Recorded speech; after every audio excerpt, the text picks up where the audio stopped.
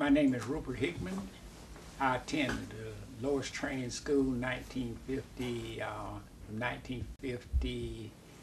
1955. I was the quarterback for the football team. I weighed 135 pounds at that time, but I think I was a pretty good quarterback. We won 22 straight football games, and we played for the lower state championship in 1956. That team in 1956, we had John Henry Lewis, Carver Gould, Donnie Franks, and James Powell, James Gore, and John Lewis. These are some of the players that and Ben Moore. These were some of the players that we played with. The coaches was Benjamin Mouse, Tommy DeWitt, and Witherspoons. And so Witherspoons went on to become the coach in North Carolina Tar Heels, and he passed a few years ago. But those years we had a lot of fun. We didn't have that larger team, but we had a very fast team. And we got suits that year, and we had the blue and white suits like I think it was the Washington Redskins that year. The Redskins come out with the blue and white suits, and so that's the suits we had that year. And we played. We won all our games, and then we got into the playoffs. We only had about I guess about 30 boys playing, and so we played 4 games in 2 weeks. And so we would play a game on Friday. When we got to playoff, we would play a game on Friday, and then we'd play one Wednesday, and then that Friday we played another, and then we played the final game for the state to go up to the state championship. And so we had one boy, Robert Lee Jefferson, and so when we went up to Columbia to the game, we played at the fairground. And so this Robert Lee went around to the bus telling everybody, he said, you better touch me now because I'm fast, and when I get in the game you won't be able to see me. My number's 43, and so touch me now. When you get in the game you won't be able to see me. So the guy kicked off the ball, and he hung it up in the air, and it was just hanging up there. And so that gave all the other team a chance to get down there and get a hit on him. And they knocked him, I mean, they put a hit on him. And so they had to take him off the field, so he didn't get a chance to play that day. And so that kind of knocked the starch out of us, because we had been playing and quite a few of the boys was already injured. And so that after the game was over and everything, we lost. I think the score was 46-6. And so that in our football season. The next year we didn't do it quite as good, but we were running up for the state, for the lower state champs the next year. Who do y'all play against? We played, well, the one team we played was out our league, was out our conference, and that was Lumberton.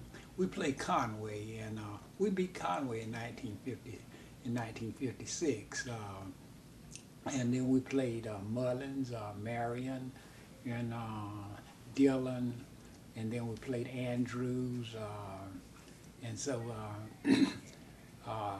let me see, Ladder, Lakeview, and so we had a pretty good team that year. You know, those tobacco cropping boys was pretty strong during that time, and so they had a lot of fun. Well, you know, we stayed on the farm. My dad didn't let us come to town too much because he didn't play. He was very strict on his boys staying on the farm, because if anyone messed with his boys, they'd be in trouble. So he wouldn't let us come to town on Saturday and play around. But Loris was kind of laid back.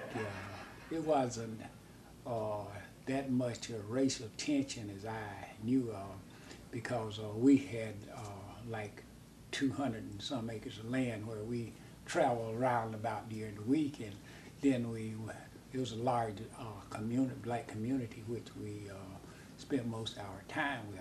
I did have a few boys that grew up with me. Don Hardy, who became he was the president of the bank, and also he was on the board of education, and we stayed friends until he passed about 2 years ago. And but all of the whites would come out to Lower's, over to Lower's training school to see us play football.